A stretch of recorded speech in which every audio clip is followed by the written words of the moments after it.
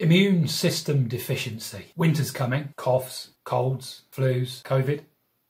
It's time to understand how you could be immune deficient and how immune deficiency could impact you. It's also time to discover what you can do about it. Imagine if you could miss out on the 400 plus colds and the half dozen flus that you might catch in your lifetime just by building the strongest immune system that you possibly can. If you're interested in finding out how, keep watching. Health Explorer Neil Fellows here, and if you're interested in getting healthy and fit and staying healthy and fit, and you want to do it in a way that's natural and unique to you, then why not subscribe and hit the bell. In this video, we're going to talk about immune system deficiency and how you can sidestep bugs. Joining me is nutritionist and lifestyle coach, Dr. Chris Pickard.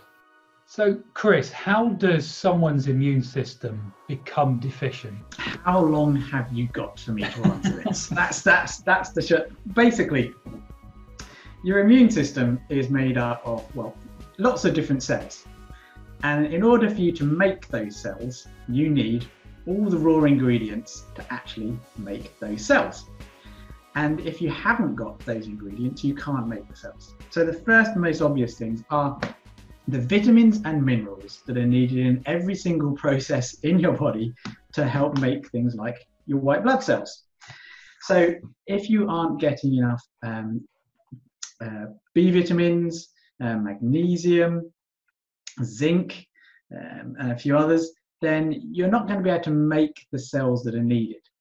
And most people in the UK have usually at least got one deficiency of some kind, or insufficiency, I should say.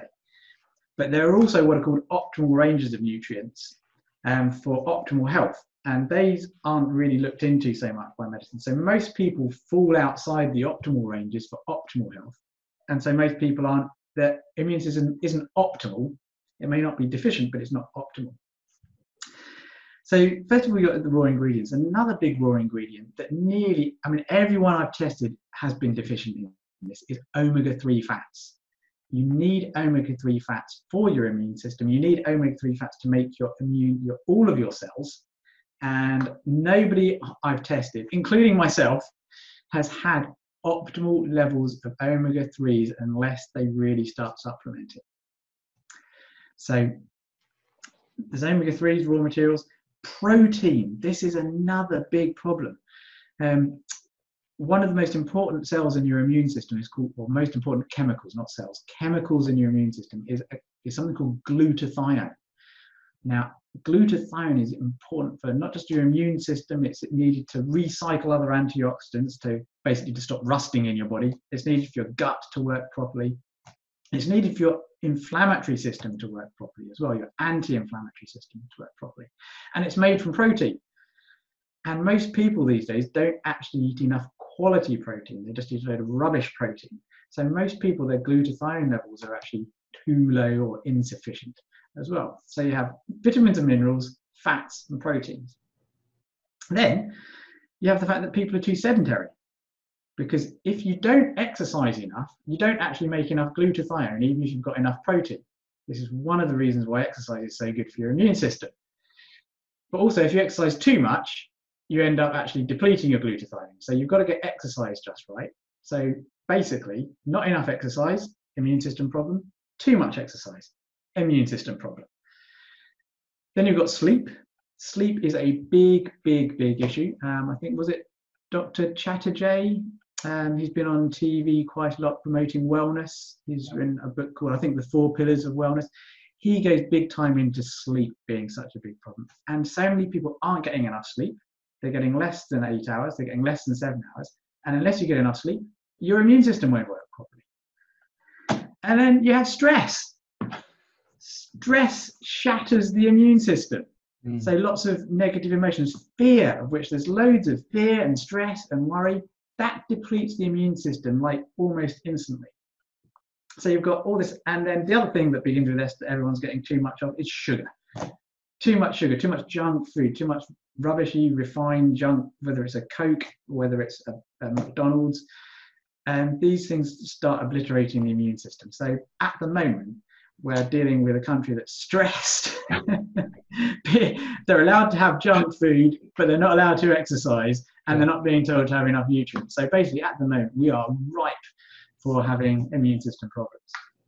Yeah, there's probably more, but I'll stop there. Yeah, stop there. I mean, just pick it up on the sugar aspect of what you're talking about. I heard somewhere once that when we take in sugar, it knocks our immune system out for roughly about 6 hours.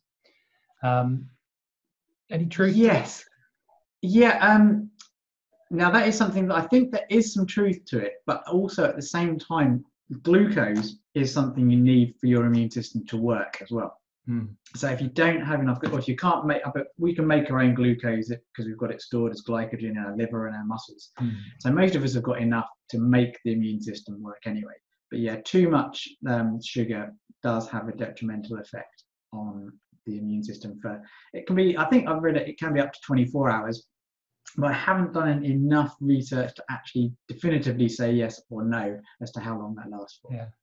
So someone with an immune system deficiency, what are what are they going to find happens to them? Obviously, the obvious one is they're going to get ill, but what else happens? Well, the immune system is pretty big and complicated, and I am not an immunologist, okay? And the top immunologists on the planet, they keep on saying, we do not understand the immune system fully. We don't know how this works. We don't actually even know, apparently, how viruses spread. We don't actually know how viruses spread. But there's actually still a lack of evidence about what exactly really is a virus anyway. And so the top immunologists are saying, look, we probably only understand about 1% of the immune system and how it works and how it interacts and what viruses are and all these things. So for me, who's not an immunologist, it's like, well, the immune system, when it breaks down, it can cause, you could literally name a problem. And in some way, the immune system is related. Now, inflammatory system, so inflammation and pain, which people used to, is very much tied up with the immune system. They actually work together. And so you can have autoimmune conditions starting to happen because the immune system isn't working properly. There's something that's caused an issue somewhere and your body starts attacking itself. You can be tired and fatigued because so much energy is going into making immune cells. It's not going into making red blood cells, so you can't deliver nutrients and oxygen. It can result in things like fibromyalgia, aches and pains, arthritic conditions, as well as just feeling cold all the time. And then, maybe your gut, maybe you've got gut issues, you're bloated, you're constipated, you're diarrhea, skin rashes. Literally, the immune system is involved in so many different processes as a whole that you could literally end up with whatever you've got. It could be in some way related to the immune system. Yeah. So probably need to address the elephant in the room, COVID-19.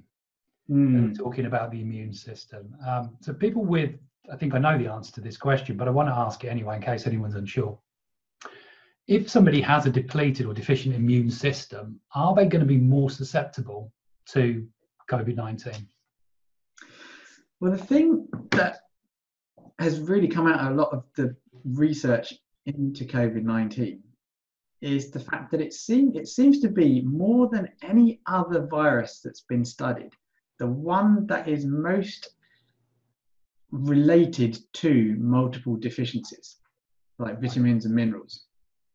And so, yes, is the answer. But it seems to have a pretty critical deficiency in something. But it seems to be the virus that is the most susceptible to then addressing those needs almost within a few days. So, for instance, vitamin D. Yeah. We know that in Spain, there's one trial where people were sick with COVID, and they basically just injected them with vitamin D, and all of them recovered. Nobody died. Wow. And you compared that, and they compared it to just giving drugs, and the drugs that were being given, 50% of people went into intensive care, and some of them died. Whereas when they were given vitamin D as well as the drugs, I should actually say, when they were given vitamin D as well as the drugs, only 2% of those went into ICU and nobody died. Yeah. But this has also been borne out with just simply giving a multivitamin to people who have been sick in hospital with COVID, and giving a multivitamin actually halved the people going into ICU and probably decreased the deaths. They didn't actually follow up the deaths. They just looked at who went into ICU. And they basically found that just by giving a multivitamin, not even a strong one, decreased the amount of people that were going into intensive care. We know that giving glutathione in this injection decreases the amount of people going into intensive care. We know that injecting vitamin C decreases the amount of people going into intensive care. And most recently, we found that injecting something called N-acetylcysteine, which is a precursor to glutathione, but N-acetylcysteine is something that every single hospital in the country has because it's the cure for paracetamol poisoning. Okay. N-acetylcysteine also has a work on improving immunity, bringing down inflammatory reactions, the stuff that's killing people with COVID. And they've shown that basically, and it's only a small trial so far, but N-acetylcysteine is incredibly safe. All hospitals have it. And they basically found out that basically everyone with COVID who they gave it to basically survived, basically, whereas when they didn't, people still died. So there are so many things out there when it comes to COVID that seem to knock it on its head, but hospitals just aren't using them. Okay, so with coronavirus, what the sense I'm getting, I don't know if you're the same as this, is that our health system and our government might come up with a vaccine, but that may or may not work. So we're going to have to come up with answers ourselves. It's our responsibility. It's our health. You know, I don't think there's any point in us waiting around to get saved, because I don't think anyone's going to come and save us. What do you think that we could do? You mentioned maybe some of the ideas here, but already. But what could we do to take responsibility for our health, to protect ourselves against the viruses out there? Well, at the very minimum, I'm just going to read out this list of these are the things that have been found to be low or very low, almost non-existent in people who are dying from coronavirus. And so we found that they have very low, almost non-existent levels of vitamin C. Nearly all of them have very low vitamin D. And we're also finding low levels of vitamin K, very low levels in selenium in many of them, and very low levels of zinc. And so we already know that vitamin D, I mean, in the over 80s, so giving vitamin D to over 80s in one single massive dose seems to have a protective effect and halves the amount of deaths. Okay. So it's pretty likely that vitamin D, just taking vitamin D, is going to massively, at least 50% decrease your chances of death. But I would actually say that it's actually going to be better. Just make sure you eat a healthy diet. I mean, that is a given. Everyone should be eating more healthily. But just start taking a multivitamin. Okay, doesn't even have to be a particularly good one. Take a multivitamin that's got some A, some B, some C, some D, a bit of everything. And then if you want to, maybe take a little bit of extra vitamin D. And I would definitely start taking some omega-3 supplements. If you're not a vegetarian, then take fish oils and start eating like sardines and herring and small fish on a daily basis to get the protein and other stuff that you just find in the fish. Where if you're a vegetarian, have hemp seed, flaxseed oil, hemp seed oil, flaxseed oil, and start having flax seeds and hemp in your diet just to get those oils. And look at increasing proteins as well. So eat a healthy diet, and even if you're not eating a healthy diet, I think a multivitamins can help. Yeah. Okay. Perfect. So, Chris, we always like to wrap up with a challenge or a little quest we can send people off on, and obviously I take part in that. And we'd like to do this really to just make the information that you're given practical. So, what one thing could people take away and put into action from what we've spoken about today? Yeah. Well, I know, because we spoke briefly about this before, but I've got a couple of little ideas. Okay, one is go out and just take a multivitamin. Okay, and just see how you feel over the next few weeks. Just take a multivitamin. If you are not a vegetarian, then start eating small fish on a daily basis. Not even on a daily basis, like 3 or 4 times a week. Start eating small fish, because you may find all kinds of different things happen to your health and your well-being. So those are the sort of 2 sort of really simple things. But can I mention the blood test? Yeah, sure. Mentioned. Yeah, talk about that. Now, one of the things that I do as a practitioner is I actually look at people's blood tests, because when you go to the doctor, and so many people go to the doctor, so many of my patients, they complain that they've been to the doctors, they've had their blood test back, and it's all normal, and so nothing is done. But, and this is so critical, and this can be a great education both for patients plus also for doctors, is those normal ranges are basically based on what we can expect to find in people who haven't got any symptoms, and most normal people aren't actually optimally healthy. But what we have got with everything, with you get in a normal blood test, when you go to the doctor, they look at red blood cells and white blood cells and a few other bits and pieces. But there are optimal ranges within that are really well researched. And one of the biggest ones, and the one that's most on topic, is your white blood cell count. Now, your white blood cell count, when you look at the normal ranges, I think the normal ranges are expected to be between, I think it's 4 and 10. Okay, that's all you have to do, between 4 and 10. And that's not, if it's within those ranges, there's nothing wrong. Okay. But what we actually know is that if your white blood cell count is above 6, you have an increased chance of dying from heart disease, cancers, diabetes. It's just all sorts of things when it's above 6.